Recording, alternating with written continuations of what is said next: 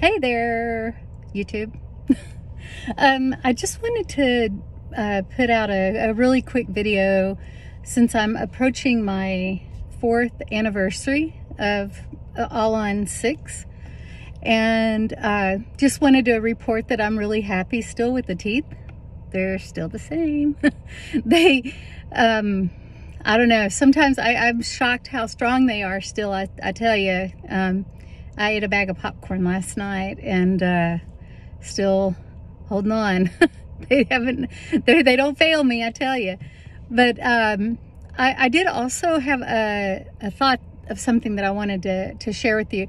If you have Tori, I may have mentioned this in a previous video, but I'm not sure.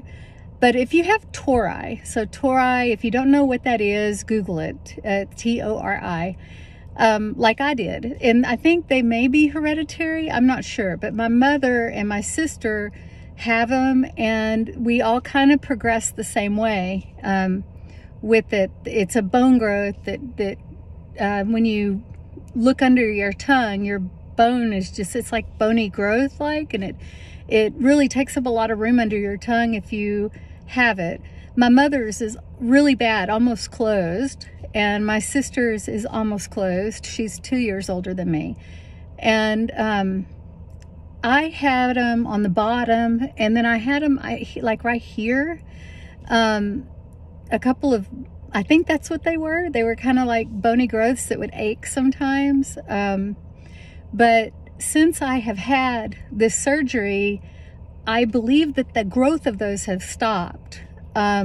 I'm gonna open my mouth. I haven't brushed my teeth, but I'm gonna open my mouth, and you look down to this side here, and you'll see a bit of the protrusion of that bony growth. So here we go.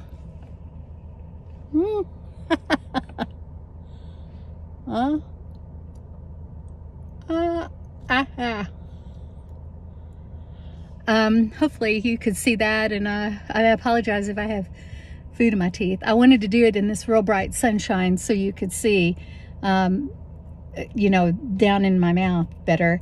But they haven't grown at all since then. And so I think that this all on 4, all on 6 work somehow keeps it from growing more. I don't know. I don't, maybe I'll ask the dentist, but I think I may have asked him once before. I don't know. It'll be 4 years this month, and so I've asked lots of questions, obviously, and I don't know if that was one of them. So, but just in case you have those, just know that you may get some relief from them growing continually if you do get this procedure. And that's it. I hope everybody's had a good start to their year. Mine has been pretty good. And let me know if you have questions. I know that my videos seem a little outdated now, but I don't think they are at all.